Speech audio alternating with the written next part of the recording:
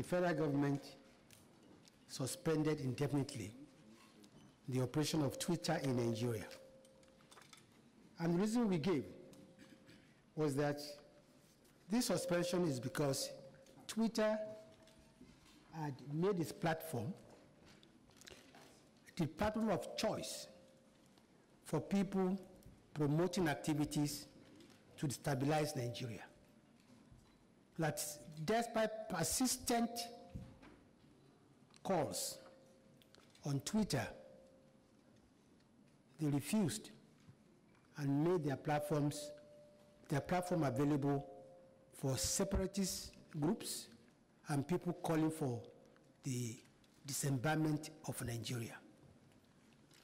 We also note in the same press release, we also said henceforth, all OTT, that's over the top, and other social media platforms, must register first as Nigerian companies and be licensed by the Broadcasting Commission before they can carry on any business as social media platforms. This was informed by the fact that we realized that in many of the OTT social media platforms operating in Nigeria today are not registered in Nigeria. They make billions of naira out of our country. They pay no taxes. They employ nobody.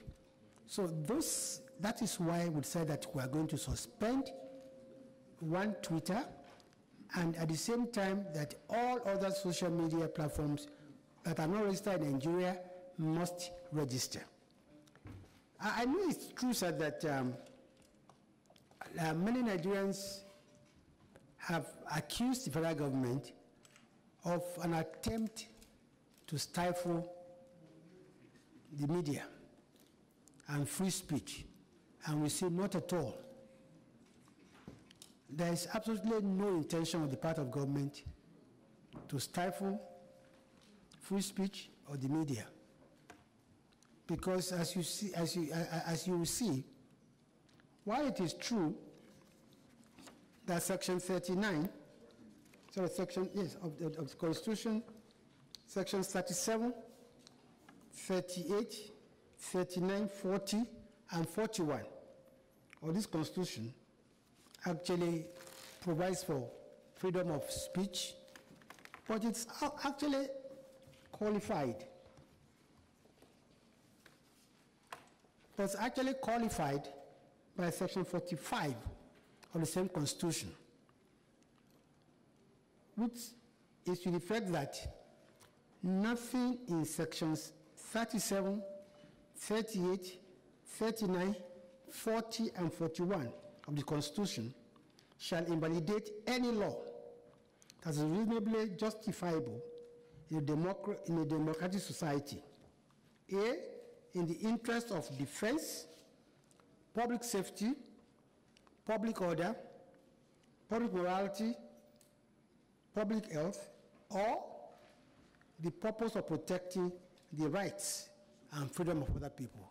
And honorable members, like I said, the only reason why we suspended the operation of Twitter is because it was promoting disunity in Nigeria and it became a national security risk. Honorable members, as you can see, the above provisions of Section 45 of the Constitution leaves no one in doubt that the provisions of Section 39 of the Constitution on freedom of expression is not absolute. The right to free expression within the contemplation of Section 39 makes it a qualified right in light of the aforementioned Section 45, which permits restrictions of civil liberties in the public interest. And of further, honorable members, if you look at the circumstances of Section 3 of the National Security Act,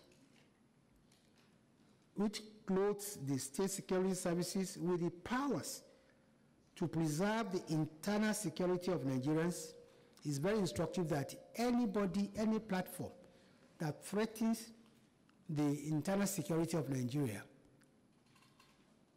would not be allowed to operate.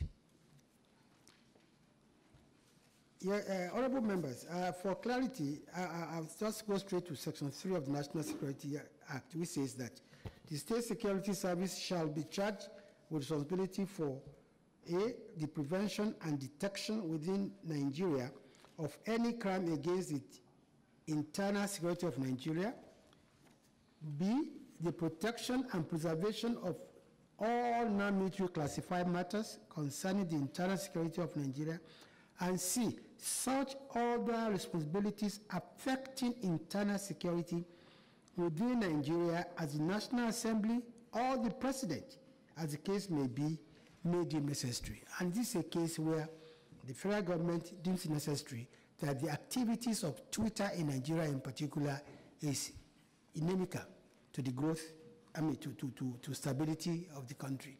Honourable members, may I just remind you that during the unfortunate NSAS protest, the same Twitter played a very unsavory role by making available its platform to retweet, not just retweet the messages of the NSAS protesters, but raising funds for the NSAS protesters before it was hijacked by hoodlums. And Nigerians have forgotten that this particular NSAS, a protest led to the death of 57 civilians, 37 policemen, 6 soldiers.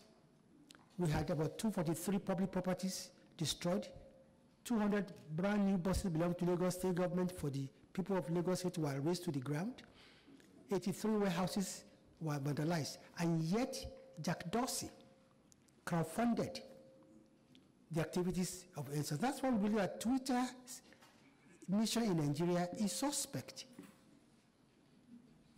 Now, honorable members, the rise to freedom of expression on the Twitter platform is further qualified by Section 45 of the Constitution in light of the provisions of Section 5, 1, and 2 of the Terrorism Act of 2011, which states that any person who knowingly, in any manner, directly or indirectly, solicits or renders support, A, for the commission of an act of terrorism, or B, to a terrorist group, commits an offense under this act. And honorable members, we all know that IPOP is proscribed by the High Court law in Nigeria, and yet it is the platform of choice through which IPOP directs its people to kill soldiers, to kill policemen, to burn correctional centers. And this is why we believe that Twitter's operation in Nigeria is inimical to our growth. So both in law, common law, and national security, we had to suspend the operations. Mr. Chairman, I'll round up by saying that even the position of the Companies Allied Matters Act is also supports our suspension of Twitter operation in Nigeria. Because the primary law governing the businesses in Nigeria is the Companies and Allied Matters Act 2020.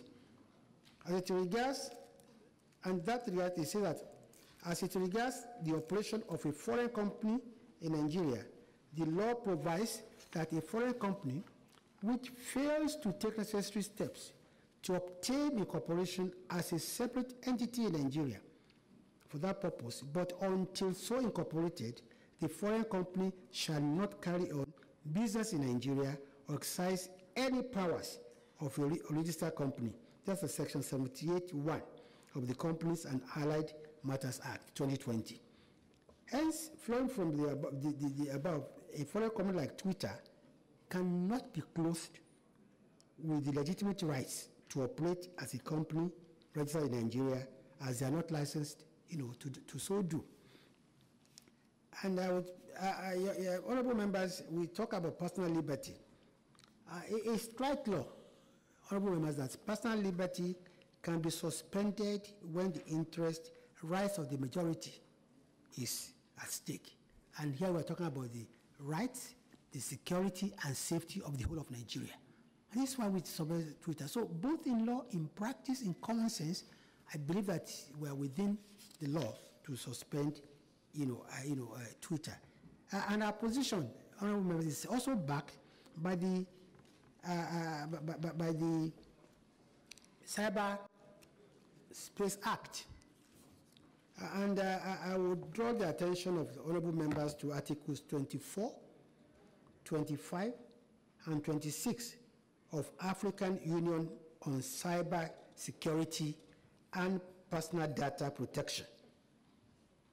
Article 19.2 and 3 of the International Convention on Civil and Political Rights, ICCPR, and sections 1, 2, 3, and 4 of the Cyber Crimes Prohibition Act. This empowers the federal government of Nigeria to regulate and promote the security of the Nigerian cyberspace, including, but not limited to, the cyber environment and organization and users' assets.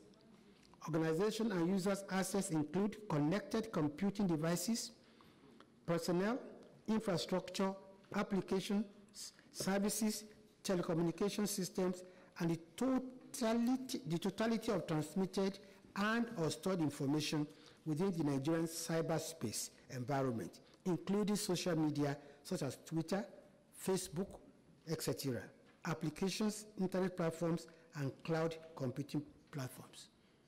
Furthermore, honorable members, the federal government of Nigeria is empowered to take all necessary measures, give all necessary orders, designating any computer system, network, or application as forming part of our national infrastructure, and take all necessary steps, including suspension of Twitter or any other social media, to protect Nigeria's critical infrastructure from a cyber threat or attack.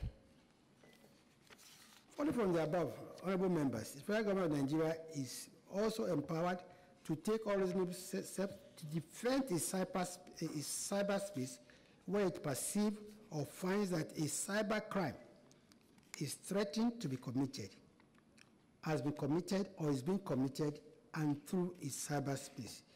For instance, where a seditious act has been committed against the federal government through the cyberspace, see Section 512 of the Criminal Code, which punishes the crime of sedition.